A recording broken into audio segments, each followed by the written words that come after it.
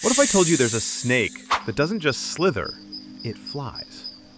And you've probably never seen it before. This is the paradise flying snake, and it has one of the most unexpected skills in the animal kingdom. Instead of crawling on the ground, it climbs trees, up to 30 meters high, but then it jumps. And here's the wild part.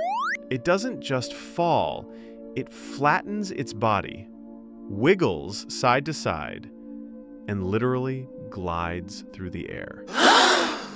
But it doesn't glide for a few feet. It can travel up to 100 meters, steering midair like a ribbon in the wind.